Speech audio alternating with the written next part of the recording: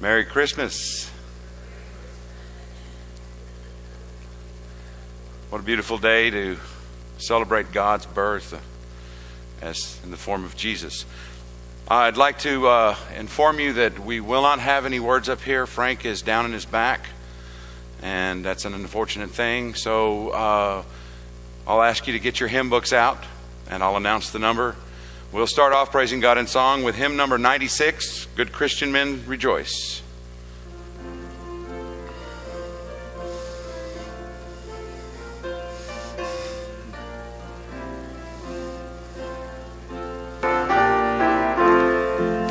Good Christian men rejoice with heart and soul and voice. Give heed to what we say. Jesus Christ is born today. Man and beast before him bow, and he is in the manger now. Christ is born today. Christ is born today. Good Christian men rejoice.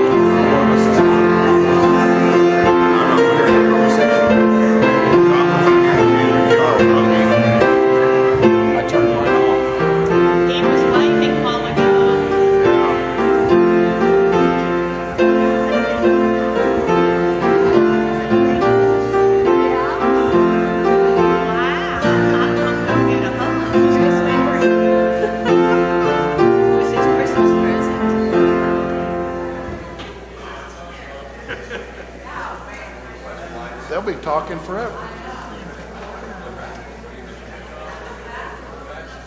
If we didn't turn off the music, you guys would be still, you still are.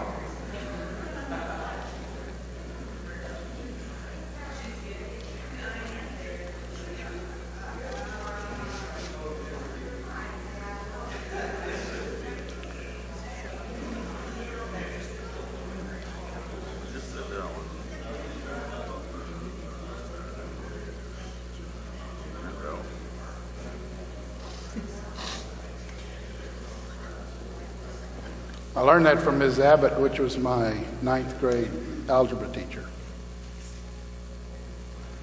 You don't say anything till everybody's quiet. We never learned much algebra in that class. Let's go to the Lord in prayer on this Christmas morning.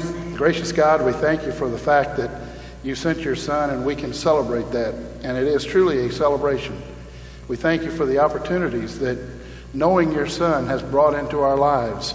We thank you that we have got the opportunity to share him with those around us. And Lord, we ask that you'd help us to do that, especially at this time of the year. Father, there are many that are in the hospitals and that are infirmed and aren't able to make it here on Sunday. We ask that you would help us to share some of your blessings that we have with them as we talk to them and call them and give them encouragement during this Christmas season. Lord, once again, we thank you for family. We thank you for friends. We thank you for the opportunity, once again, to serve you. We thank you for all the many blessings that you've given us. You've blessed us beyond our greatest imagination. And so, Lord, we say thank you for that. Now, Lord, we thank you for the rain that you've given us. We thank you for our friends. We thank you for our church. But most of all, Father, we thank you for your Son, who we celebrate coming today on this Christmas day as he came to be a man. And we ask that you would help us to focus on that throughout the next week and actually throughout the year long. We now thank you for these things. It's in your Son's name that we pray. Amen.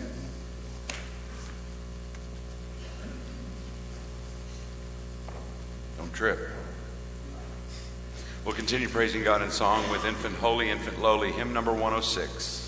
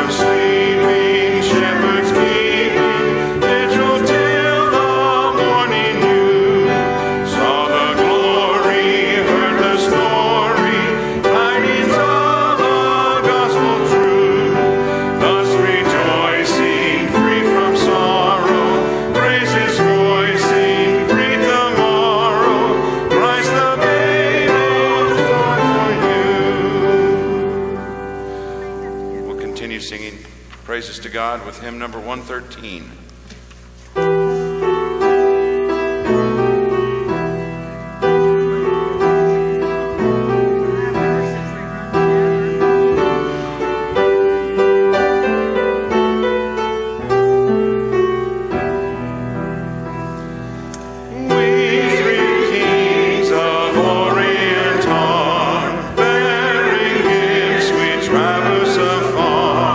Field and fountain, boy.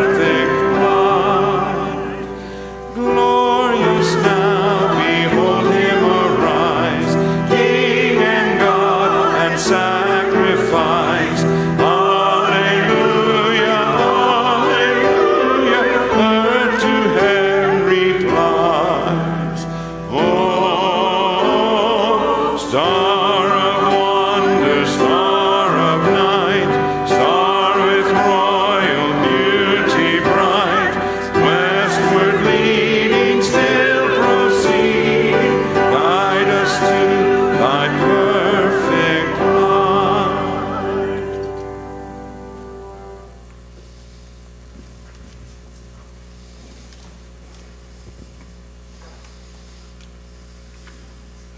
Our waiting is over. We celebrate the birth of Christ. In the season of Advent, we use the Advent candles to help us get ready for the great celebration of the birth of Jesus Christ. When we lit the first candle, we asked God to come and be our good shepherd.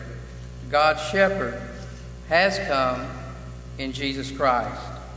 When we lit the second candle, we asked God to come and forgive our sins. God has come in Jesus Christ to take away our sins and die upon the cross that we might be forgiven. When we lit the third candle, we felt joyful even in our longing for Christ to come. Christ, who has been born in a manger, will come again in glory to wipe away every tear from our eyes. When we lit the fourth candle, we remembered that Christ would come as a son, the Son of Mary, the Son of David, the Son of God. The Son has been born. He is Emmanuel, God with us. Today we celebrate the birth of Jesus the Christ, Jesus the Good Shepherd, Jesus who forgives our sins, Jesus who will come again, Jesus the Son of Mary, the Son of David, and the very Son of God.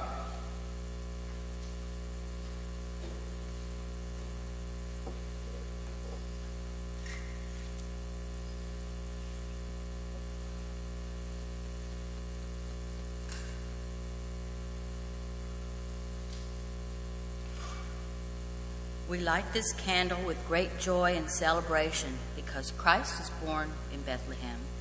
God's Son has come into the world to be our Savior, and he will come again in glory.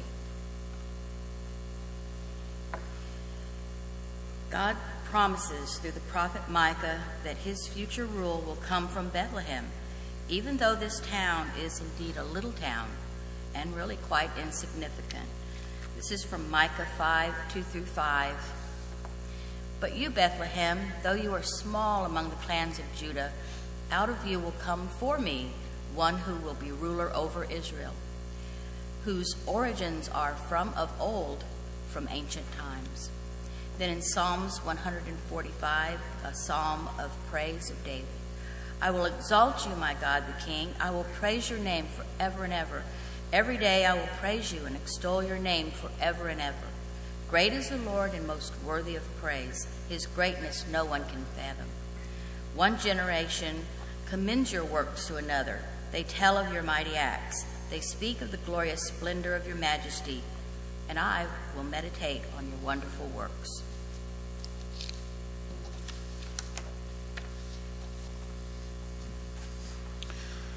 Would you please stand as we sing our offertory hymn, He is Born.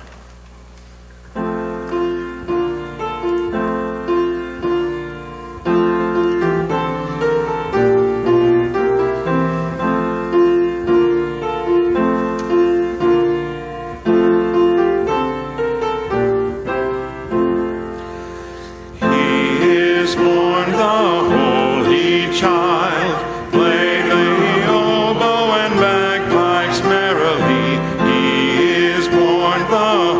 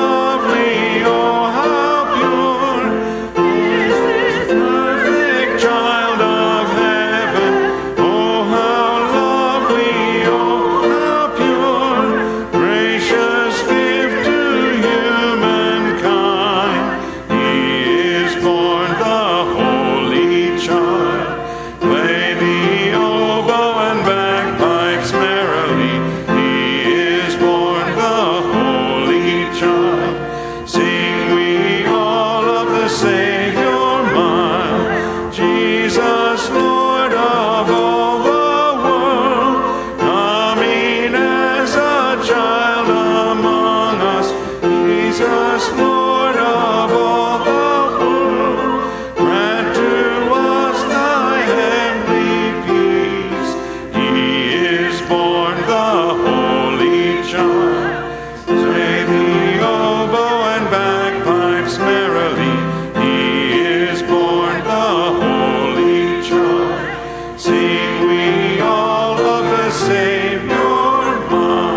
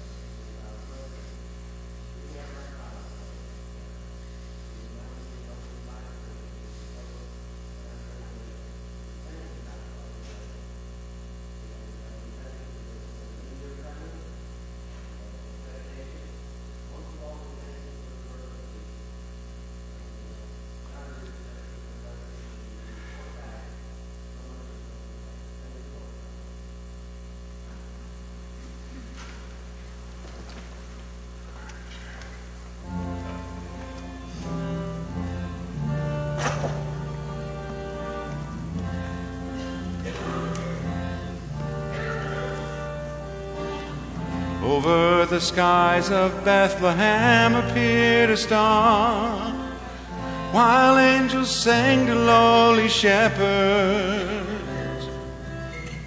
3 wise men seeking truth traveled from afar, hoping to find the child of heaven. Falling on their knees, they bowed before the humble Prince of Peace. I bring an offering of worship to my King. No one on earth deserves the praises that I sing. Jesus, may you receive the honor that you're due. Oh Lord, I bring an offering to you. I bring an offering to you.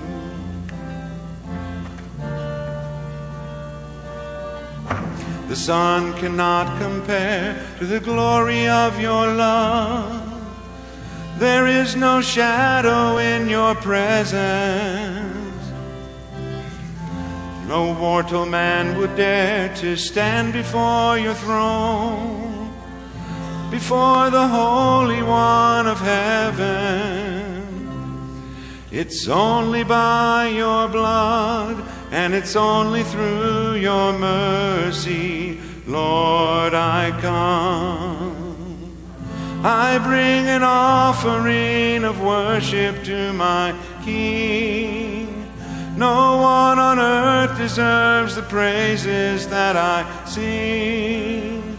Jesus, may you receive the honor that you're due. Oh Lord, I bring an offering to you. I bring an offering of worship to my King. No one on earth deserves the praises that I sing. Jesus, may you receive the honor that you're due. Oh Lord, I bring an offering to you. Oh Lord, I bring an offering to you.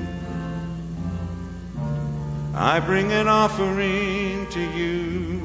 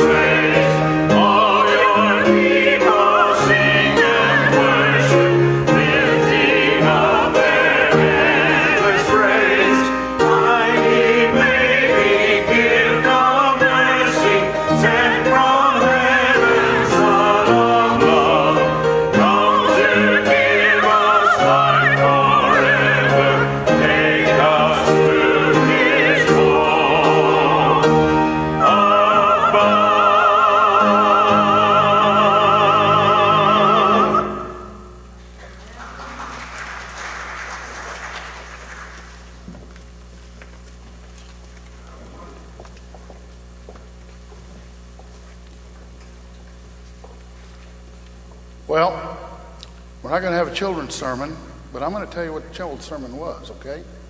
Because that was the precursor to what I was going to follow on with. But now I've got something else to follow on with. Anyway, we'll go from there. This is a day to adapt, overcome. You see a creche up here, a small creche. If you were to look at it, and I was going to ask the children what if they could tell me who the characters were of the creche, and is there anything missing? And what's missing is there's no manger and no Jesus. And so then we would be looking for the manger and the Jesus, and we would find it right here. And we would talk about the fact that we don't want to forget about Jesus for the remainder of the year. Just because Christmas has come, we don't want to forget about him, so we put him in his place, in his proper place here at the manger between Mary and Joseph. And then as they left, I would give them a little book, and this is not for them, this is a book for their parents to read to them. And the book is If You're Missing Baby Jesus.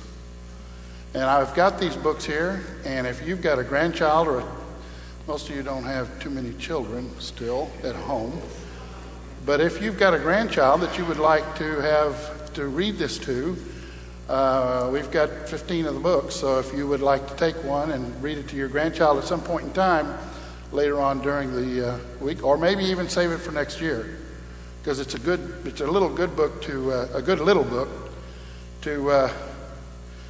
for them. And then the sermon was going to be on, let's see, what did I have for a title? Something like Lost in the Shuffle. And it was about Mary and Joseph when they went to the temple and they were on their way home and they had lost Jesus. They didn't know where he was. And these were all good things, and put them all together, maybe you might have made a pretty good Sunday morning. But I'm going to tone it down a little bit, and we're going to look at one other thing, another aspect of Christ's coming, and that is found in 2 Corinthians.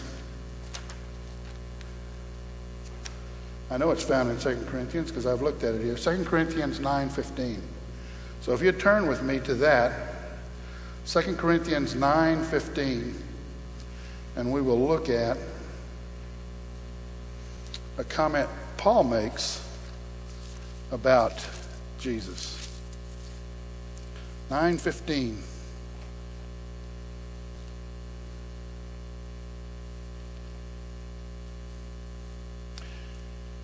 And Paul says this in 8 words: Thanks be to God for his indescribable gift.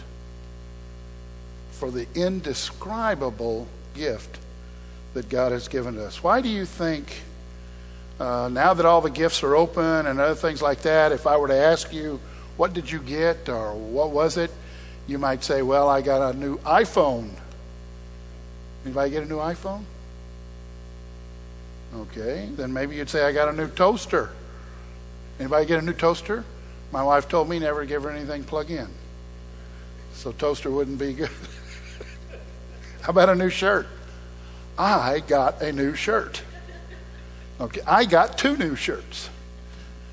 I got maybe a gift card, maybe something else that you got, but you can pretty much describe to me everything that you got for Christmas.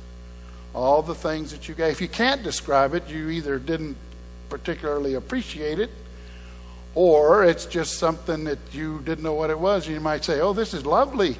I mean, it's just, what is it? Have you ever gotten one of those? I have. But it's indescribable. And so Paul uses that word, indescribable, gift, for what we've been given in Jesus Christ. And what does it mean? What does it mean when he says it's indescribable? Because we fail to describe the gift does not make it indescribable. If, what is this? I don't know what it is. That's not it. What it means is the giver can always describe it. I have found that no matter what I get or whatever it is, the giver will always be able to tell me what it is. And pretty much, what do I need to use it for? I'll never forget one year my son-in-law gave me one of these. I still use a razor blade Believe it or not, some of you think, well, he doesn't ever shave. But anyway, razor blade, you don't need one, John. Neither do you, Ted. But anyway, the razor blade, I use razor blades and they're in the cartridge. I got a little thing that sharpens those razor blades from my son-in-law one year. Doesn't really work too well, I can tell you that right now. But let me just say, the gifts are describable, and sometimes you can use them, sometimes you can't use them. You go through them. One year, Richard Burton gave Elizabeth Taylor a huge diamond. In fact, I think it was just on sale at, what's the name of that company that sells all these Sotheby's, something like that. They just put all of her jewels on sale. Actually, what they did is they put them on view to be sold at a later date in auction. But this big diamond, and I don't know how many carats was, it is not indescribable. People would think, hey, that's a wonderful gift. It cost millions of dollars, but it was not indescribable. It wasn't indescribable because every paper in the world told you what the size was, what the weight was, how many carats it was, how much it cost. All of those things to describe what the purity of it, what the color of it was. All of these things were there to show. So there is no such thing, as we look at it today, as an indescribable gift. Since all human presents, the presents that we give to people, I think are describable, it must be more than a human present that Paul's talking about here. And it is. That's indescribable. Precisely what Paul was thinking about what it was. The context was that they had just given a gift to the poor in Jerusalem.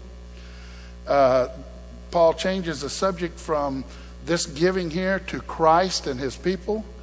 And then he talks about the greatest of all possible gifts and describes it as the indescribable gift. Now, I don't want to toy with words and exaggerate about who's speaking what and all these other things, but there are a couple of things that I want to say. People have tried to describe this gift that God has given to us and how they tried to do it. Michelangelo tried to do it in the Sistine Chapel. He was a painter, an artist. He tried to do it. I've got some other names here that I don't even know who these people are. Raphael, Fra Filippo Lippi. All of these people just tried to describe in painting what this gift was. Musicians have tried. Handel. Hallelujah. You know that one. That was the first praise song. Same thing over and over and again.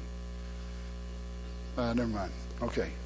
Bach, Johann Sebastian Bach, tried to describe what it was that this gift was. Poets have tried to do it. Milton tried to do it. Even our own David, under inspiration of the Holy Spirit, tried to describe what it was going to be, the Messiah was going to be. All of these are imperfect descriptions. Indescribable, that's the gift. So what is it about this gift that makes it indescribable? And it is a gift. This is the gift-giving season that we're in right now. Christ is a gift that was given to us. What is it about him that is indescribable? Well, first of all, the nature of the gift in itself is indescribable. It's Jesus Christ himself in person. His name says something. Jehovah saves is what Jesus means. Jesus, or Josh, in many cases, Joshua. Emmanuel, what does that mean? God with us. God saves, God is with us. How about infinite, eternal, unchangeable, self-sufficient? Here's a good one. Tell me if this is a good description. Man and God. Who put those two together? God put those two together. It's very hard for us to, in our minds, to figure out how God can be man.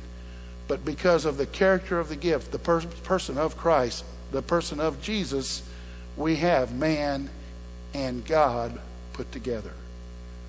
That in and of itself is indescribable.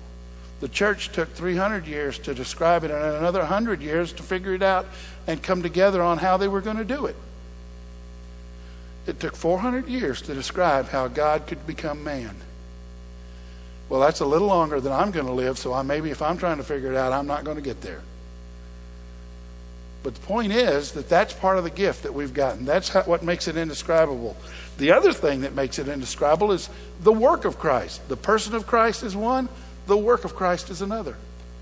What he has done for us, his sacrifice, his atonement. You know what atonement means? It means covering. It means the covering that he's done for us. And what was it that was the covering? It was his blood. Just as on the Day of Atonement, the blood of the Lamb was put on the mercy seat, or the bema, or the judgment seat in the temple.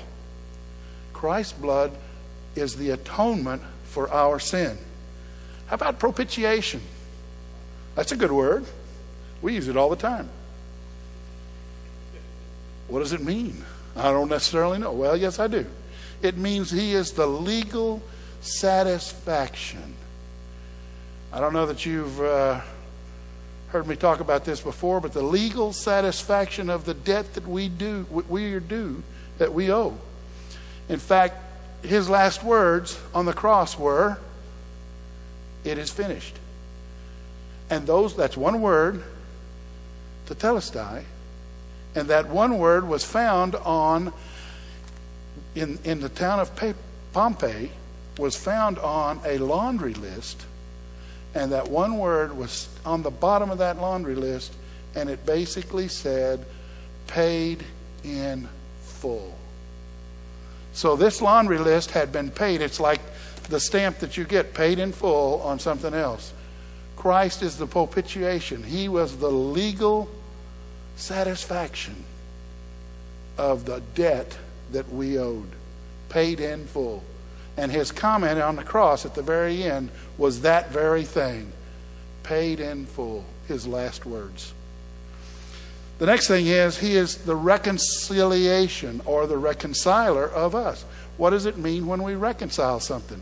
If you reconcile your bank account, you take your account, what you think you've gotten money, and the bank, what they think you've gotten money, and you make yours equal theirs, right? Well, if it doesn't equal, then you go to find out why it doesn't equal. But Christ is the reconciliation for us. He's the one who has made everything even between us and God. There's nothing between us now anymore. We still have a sin nature, and we still sin. And if we say we don't, we're liars, just in case anybody asks. But we still have that sin nature. What he's done is he is the reconciliation for us and God. So you can see his word, his person and his work make the gift indescribable. The other thing that makes it indescribable is the grace by which it was given. Okay, do you understand what I'm saying there? The grace by which it was given. It is while we were yet, meaning still, sinners. In other words, we were still going on our own way, doing our own thing, going along in this direction. God sent his Son. He didn't need to. He didn't have to. It's only because of grace that he did it. And if you heard me talk about grace before, you know that I understand grace as being God's riches at Christ's expense. Grace. God's riches at Christ's expense. We have the grace of God because he wanted to give it to us. Now, why would he want to give it to us? Because he loved us. Remember John 3:16? For God so loved the world that he gave his only begotten Son, his one and only Son, that whosoever believes in him should not perish, but have eternal life. That's it. That's the grace that we've received from him. That's what makes the gift indescribable. That's one of the things. But another thing yet still, that not only just the fact that the gift itself has got this nature, and the fact that the grace by which we got it is important, but also the next thing is the effect that that gift has on us, or has, period, on us particularly. Forgiveness of sins according to the riches of God's grace. We are justified. There's another one of those words, justified. What does that mean? To me, justified means just as if I'd never sinned. I'm now okay. Because I'm reconciled, I'm now justified. And in God's eyes, because He's looking at Christ instead of looking at me, it's just as if I have never sinned. And we look at that and we say, oh, wow. Justification before God's bar of justice. In other words, I'm okay to be there. The other one is forgiveness. Forgiven. My sins have been forgiven. What does that mean? Forgiveness is negative. Do you understand what I just said? It's negative because it looks at the past. Justification is positive in that it looks at the future. So I've been forgiven, but I've now been justified, and I'm moving in that direction. That's how I look at the gift that God has given to us. Some other things that come out of that. We're adopted into God's family. We're joint heirs with Jesus. We have a gift of the Holy Spirit and have been indwelled permanently with the Holy Spirit. That's something that even the Old Testament saints didn't have. They were indwelled with the Spirit for a while. We have a divine peace. You know, when they say peace on earth, goodwill to men, we're talking the peace is now I'm no longer in opposition to God. I'm not opposition to God. I can now have peace by doing His work and by doing His will and accepting His Son. And then finally, the other thing is that I have a place in His realm in heaven. So we look at this gift which God has given us and that we celebrate the coming of at this time of year, and we say, God, thank you for this. You have given me a gift. It is an indescribable gift. Something that I can't fathom all that it has done for me. And the other part is, I don't understand why you would want to do this for me. He didn't do it for you. He did it for me. As I'm looking at it, I have to understand that He did all of these things for me because of what He wanted to show me, and that was His love. And in Paul's words, that's what made God's gift to us, which is His Son, indescribable. We can try and we can try and we can try, but we can never fully describe it. When we can describe it and we can make that what we think it is, and this is a whole nother topic, but when we think we can fully understand God and that we've got a handle on Him and He, quote unquote, fits in our little box that we've set up here, we are guilty of idolatry. What? How can I be guilty of idolatry when I'm worshiping God? The God you worship is not the God of creation and the God of the universe.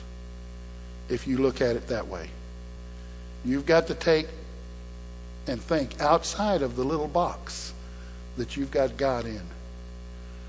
The Israelites thought, well, this is another time for another time, but the Israelites thought that they could go get God, grab the Ark of the Covenant, take it to where they were having war, and they would go get God and would have God in the box, basically.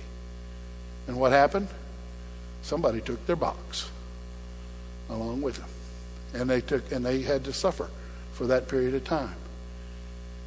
The issue is we don't want to set God into a box. We want Him to be indescribable, the gift to be indescribable to us. And we need to understand that we don't all describe Him the same way. But we're all talking about the same God as we go through it. So my prayer today is that as we think about Christmas and what we've done, what He's done for us, and how we celebrate that that we'll do that in a way that brings honor and glory to Him, and we respond correctly to the gift that He has given us through His Son. For some of us, that may mean that we've got to accept Him as our Son, as His Son and our Savior. We have to say, yeah, you know, what you said is right. That would be reconciliation. That would be salvation. That would be understanding. I don't understand all I know about that. I still don't know all I know about that. But I do know that you, God, sent your Son, Jesus, for me. And that I needed it because I was not right with you. We call that sin. For others of you, you may be saying, hey, I kind of like this place. I like Parkdale Baptist Church. I'd kind of like to join it. Be a part of that family. Because as a family, we all are worshiping that God. And we are all doing, in our understanding, what He wants us to do. And some of you may say, I don't understand propitiation and justification and reconciliation and all the other shuns that you talked about. I don't understand these. And you've got questions. I would like to help you answer those questions. I cannot answer the questions for you, but I might be able to help you to understand the answers to those questions.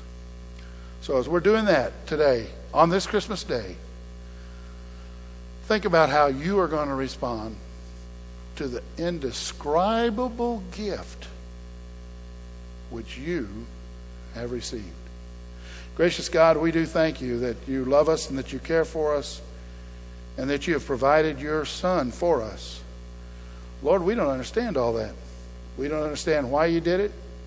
Well, we know that you say you did it because you loved us, and we know that we can feel your love. But Lord, thank you. It wasn't necessary. We weren't looking for it. It's something you did for us completely out of your own love for us. And we say thank you. Now, Lord, as we come to this time of response, we ask that you would work in each one of our hearts, help us to know exactly what to do. And Father, most of all, we ask that you would help us to demonstrate your love to those around us. It's in your Son's name that we pray. Amen. Ted has picked an excellent song for us to sing as the invitation or response, and that is, What Child Is This? How do I respond to this indescribable gift which I have been given? Would you please stand as we sing our invitation hymn?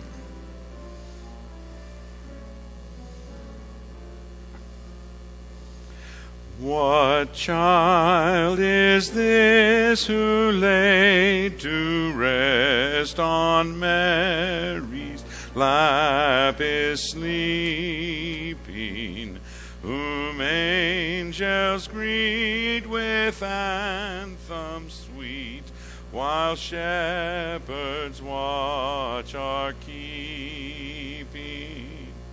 This is Christ the King, whom shepherds guard and angels sing.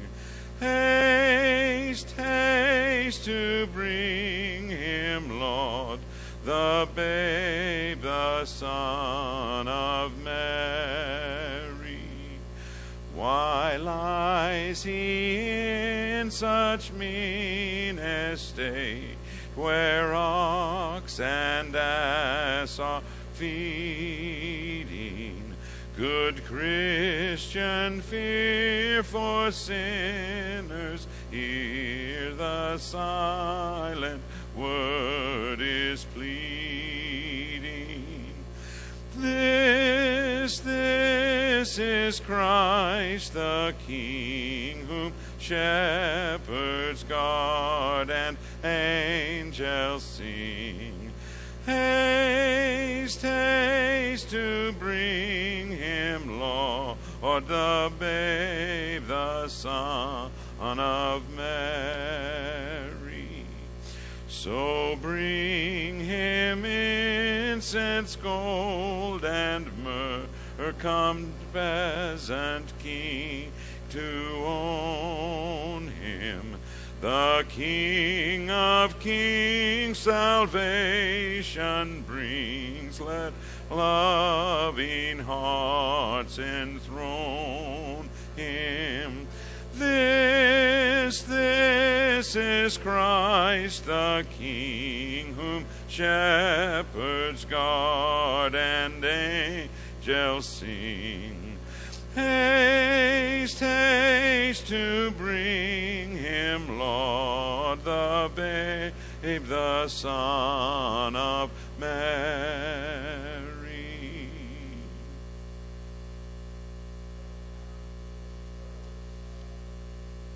The Reverend is going to be here. Sally and I are going to have our Christmas next week with our kids, and Brian O'Callahan's going to be here. That is correct. For Ted. Y'all have met Brian before, I think. Brian O'Callahan's going to lead the singing, and Mark is going to bring the message to you.